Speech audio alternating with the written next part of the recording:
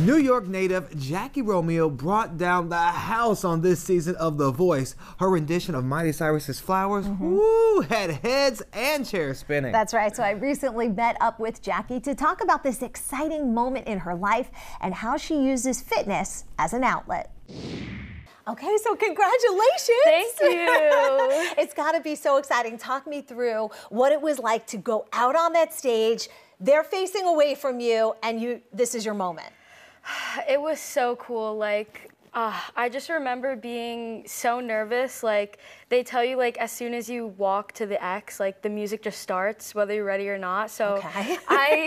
I walked, like, so super slow so I could just take my time. And then I start singing the song. And when I opened my eyes, John Legend was already turned around. The second that he turned around, immediate confidence. I sing some more, and Dan and Shay also turned around. And it was just like the absolute most coolest, life-changing dream come true ever. And you talk about that confidence, and that was one of the things that John Legend mentioned, is like in the beginning you seemed a little bit nervous, and then he just like kind of heard your vibrato and you came to life. So what was it like kind of feeling powerful in that moment? It was, I think, the reassurance of him turning around was like, okay, I'm on the show, like, he sees something in me, so I'm gonna show him, like, he turned around for a reason. I know you got a scholarship for college, but you decided to put it off so you could take this voice journey. What was that risk like? Oh my gosh, it was so scary. I talked about it with my mom. I kept contemplating it every day because it was my dream school. So after actually getting a chair turn, I was like, I could always go back to school. And so I was like, I think I just have to take this opportunity and see what happens. So now talk to me a little bit about the reaction from the community and then from people that you don't know.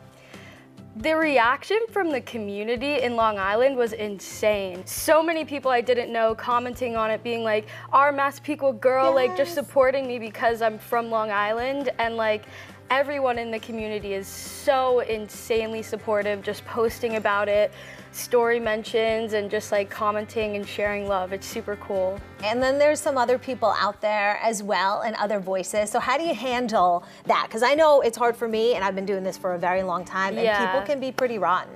Oh, absolutely.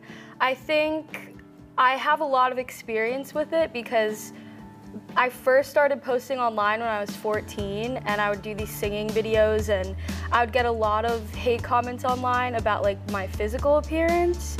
And so, I mean, when I was younger, I really took that to heart, and I was like, oh my God, like maybe there's something wrong with me. But when I get those comments now, I look at it from a place of like, it's their opinion, they could think what they want, but I never like really internalize any of it. And now you have a new song where you're, really owning your power and hopefully inspiring some other people. So talk to me about this.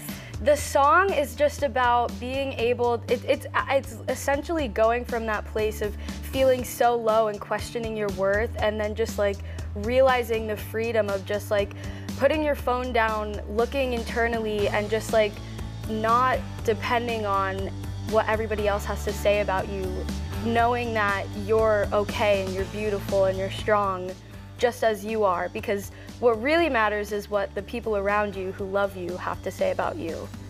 And I know before you even started on this voice journey, you were able to work with Debbie Gibson, who was like a Long Island pop royalty.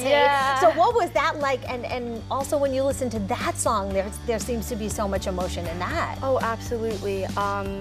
Working with Debbie Gibson has been an absolute dream come true. She's like the nicest person in the world, and she really, really cares. And she gave me the opportunity to sing a song that she wrote for me on her tour. And it was also about this kind of like comparison that you have, like especially in middle school and high school, just like comparing yourself to like all these other popular, beautiful people and thinking like maybe they don't have any problems. But the realization is that they themselves have a lot of problems, and they think the same things you think. Everybody is like, am I good enough? Am I worthy enough? No matter what they look like. So what was your message to everybody out there, you know, who's struggling with those kind of feelings, whether they be in middle school or a middle-aged mom?